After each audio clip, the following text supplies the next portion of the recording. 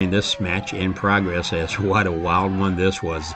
This was for all the marbles. This was for the SICW tag team titles, and I'm talking about the Top Guns.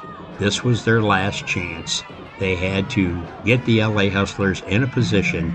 This was a no disqualification match.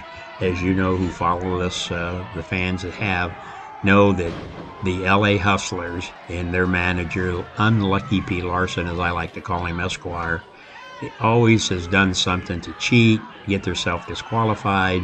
And last time these two teams met, it was the Top Guns that let their emotions get the best of them, and they got disqualified. So we decided the best way to do it is have a no disqualification match, and the best team walks out of the Belclair Fairgrounds with those tag titles. And this was a war. This was a battle from the beginning. Up and down they took. There you see the LA Hustlers, one of the best tag teams in the business. They're out there working back and forth, and now look, they're even trying to mimic the move that the Top Guns do, but it didn't work. It didn't work. That's the finishing move that the Top Guns have won so many matches with, not only here in SICW, but at New Breed Wrestling. They've been in Memphis. Everywhere they go, they are making a name for themselves. The Top Guns fans, write that down. When you see the Top Guns, or when you see the LA Hustlers on a marquee, you're going to get your money's worth. Back and forth, these two teams are going. Bill Henson, the referee, had his hands full with this one. And like you said, look at Lucky P. They're arguing with the fans. A capacity crowd. SICW. Working back and forth. Joe Vernetti getting the worst of it right now as he's whipped off the rope. Oh, misses with the clothesline. Oh, but he catches him. He's got him in a sleeper now.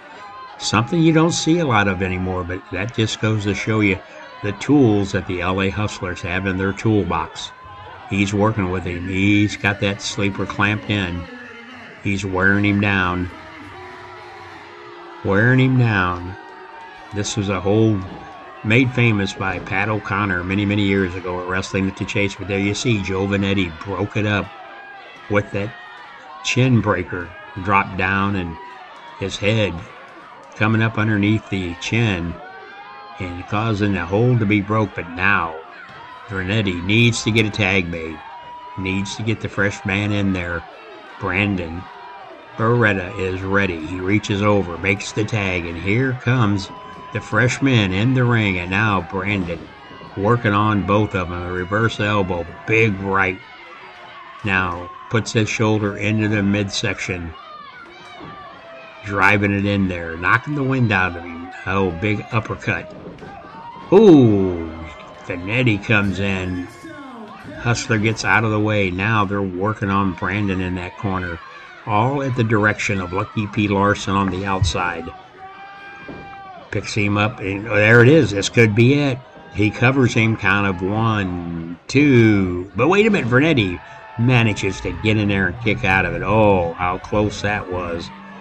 And if the Top Guns were going to lose this match, they had to start all over again. That was the stipulation that Lucky P. Larson made. Yep, we'll do a no disqualification match, but when you lose, you go to the bottom of the ladder, and the Top Guns agreed to it. So we booked it. No disqualification, and all four of these men are in there battling back and forth. Now Vernetti knocks the one Hustler outside. Now the action flows over, but there you see Lucky P. Larson up on the ring apron. Remember, this is a no disqualification match, and there Lucky P holding up the briefcase, and that backfired on him. That is teaching not to stick your nose in where it does not belong. And there you see Brandon Beretta, one half of the Top Gun, standing in the ring. Joe Vernetti outside. Uh-oh, he's saying, come on, wait a minute. What is going on now? Oh, Kowalski tried to intervene, and now you've seen the silverback, Big Joe Helms, coming and stopping him out of the camera's view. But I can tell you, it was a war between those two monsters, as Joe Helms come to the aid and keeping Kowalski from interfering. Those two battle back to the locker room. Big body slam. Brandon positioning the LA Hustler in the ring. And now here's that finishing move as Joe Vanetti gets thrown off on top of him. And this could be it. Count of 1, 2, 3. And that's how the Top Guns become the new SICW Tag Team Champions.